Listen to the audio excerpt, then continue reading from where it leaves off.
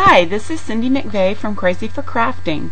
I am really excited to be doing my first video tutorial for you, and I thought that a good one to start with would be showing you how to watermark your photographs. So many of us upload photographs on message boards and blogs of our original projects, and we want to be able to protect them so that people can't claim them as their own.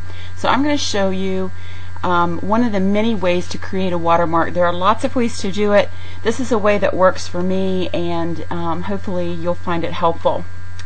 There are two things you need to consider before you get started. One is the type of font you're going to use, and I want to show you a couple of different things to consider.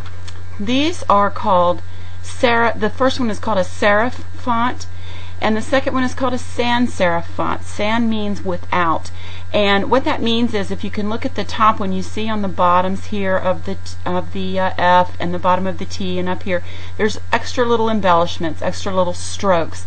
Those are the serifs, and it makes it look a little fancier. If you look at the one on the bottom, it doesn't have those extra little strokes. It's just a real simple block print. That's called a sans serif.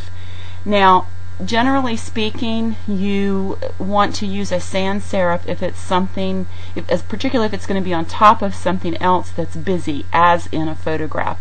So keep that in mind when you're looking for your fonts. And generally a good one to use for that is Arial. I use that a lot, and that's the one I'm going to be using tonight to show you how to do the watermark. The other thing you want to consider is if you want to have an embellishment in your watermark, so that it's not just text, you can use some sort of image, and this one shows you just a real simple black image. You need something solid, something not too busy. A coloring book, what we call a coloring book image with outlines, is not generally very good for this because it's just too busy, and it gets in the way both of the photograph and the print. So you generally want to stay away from those. Something like this is good. This is a GIF format that I had on my computer, and as you can see, the checkered background here means that it's a transparent background, so that the only thing that's going to show up when I drag that into another image is the leaf part and the acorn itself. The background is going to be completely transparent. So you can use something like that if you have a transparent GIF. If not, you can use something, if you look over here, Photoshop comes with a lot of images. I've selected flowers under objects, and if I scroll all the way to the bottom, it comes with a lot of solid images that are useful, and we're actually going to use one of these, so I'm going to get rid of this one for now, but I just wanted to, well, maybe I'll just keep it so I can show you how to use that later. The first thing you want to do once you've decided your images and your fonts is you want to create a new blank file. You're going to get this dialog box, and we can just name it Watermark. Well, I can't type tonight.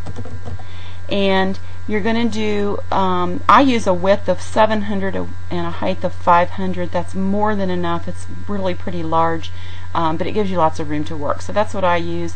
The resolution is 72, and the RGB for your color.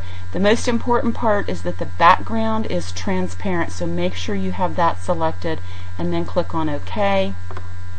And there is your canvas that we're going to be working on. Now, as you can see, this is our transparent background like I told you about before. We're going to be working in white for our watermark, so it's going to be really hard to see that on here. So what I do is I come over to my layers palette. Here's the layer we just opened up.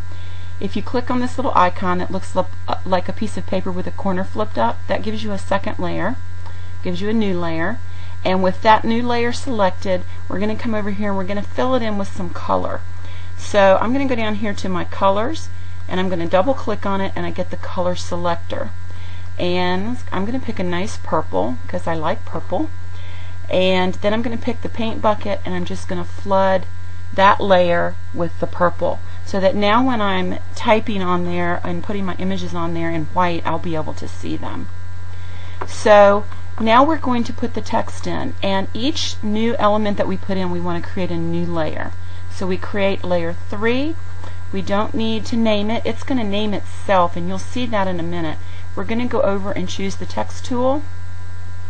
When you do that, your buttons up here, your toolbar changes to your text tools, and I'm going to go choose the Arial. Like I told you before, it's a nice simple sans serif. I'm going to choose a smaller, let's start with 30 and see how that looks. And now my color, my current color is purple.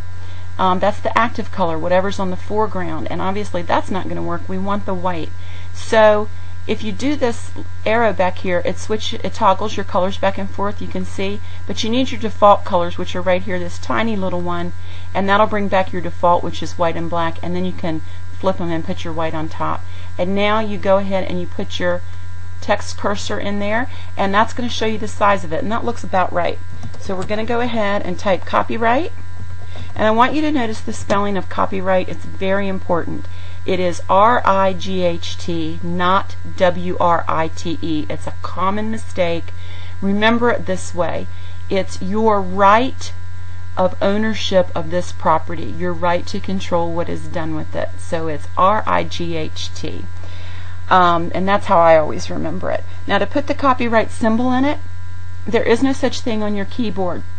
So what you have to do is you press the Alt key, and then on the number pad to the right, not the numbers across the top of your keyboard, but to your right, you want to type in, while you're holding down the Alt key, 0169, and when you do that and release the Alt key, your copyright symbol pops right in there. Now you want to do the date, just the year is fine, and then either your name or the name of your business or company, however you intend to identify your work.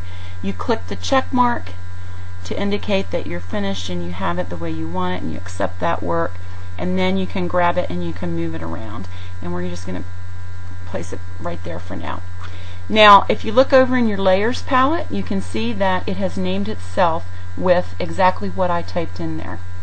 So now let's click on a new layer, or create a new layer, and I'm going to go back to my text tool, and this time I want a little bit more artistic, fancier font, and I'm going to choose this one called Artistic.